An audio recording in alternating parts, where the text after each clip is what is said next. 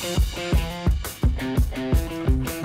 I'm Christina at Little Sprouts, and we're going to teach you today how to grow potatoes with kids. Teaching kids to grow potatoes is easy and fun. First, you just need to get some seed potatoes, not grocery store potatoes that you would eat, because those are treated with stuff that makes them not grow. And then second, you cut them into like cubes or quarters. You want 2 or 3 eyes on each piece, and the eyes are those little things that will sprout. And then you need to, thirdly, let them cure for about 2 weeks, and then they'll be ready to plant. First, just take the kids outside and show them what 4 inches looks like on their shovels, and then give them a space to dig.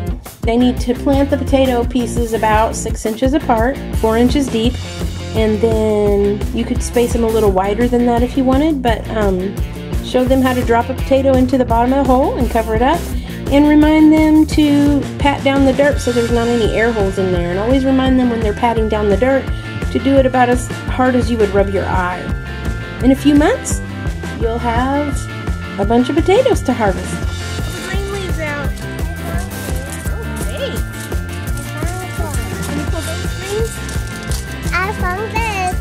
Look at I got it. Oh, it has potatoes all over it. Look, I found a big one. Yay! Just gonna turn the dirt so we can find the potatoes. See any? I see it's a potato. To learn more about what we're doing at Little Sprouts and how to garden with kids, visit our website at littlesproutslearning.co, or follow us on Facebook at Little Sprouts Learning Garden, or Twitter at Little Sprouts L. We also would love to connect with you on our Facebook group, Kids and Gardens, so check it out.